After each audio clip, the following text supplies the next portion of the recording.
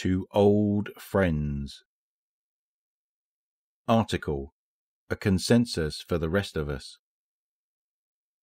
By Leah Terrazas, political correspondent at the City Herald. Chibuike Ateneo, Perica Kosar, Argus McCowan. If there is anything the current state of consensus hopefuls have in common, is that they offer a very different kind of representation for the mortal population of the last city. Raucous political gatherings have become a staple of the city's nightlife in recent months, with potential candidates vying for the chance to make their case for candidacy in the city's parks and public squares. Chief among their demands is the urgent restoration of fair representation to the city's government. Notably absent are the old trappings of long-established faction loyalties.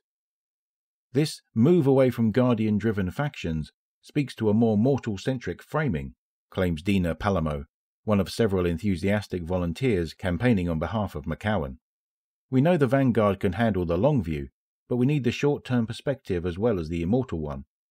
Warlock Vanguard Ikora Ray has repeatedly pledged to restore the consensus, promising to hold civilian elections once the immediate threat is over. Not everyone is content to wait. How many citizens were exiled from the city because they got on Executor Hideo's bad side? Asked one local. I mean, how many Guardians got the boot because they wanted Guardians ruling the city? Isn't that what we have now? If things are so desperate, why don't we invite some of our people back home? Others call the excitement over elections premature. If we lose the war, I'm pretty sure none of us are going to be alive to do any voting.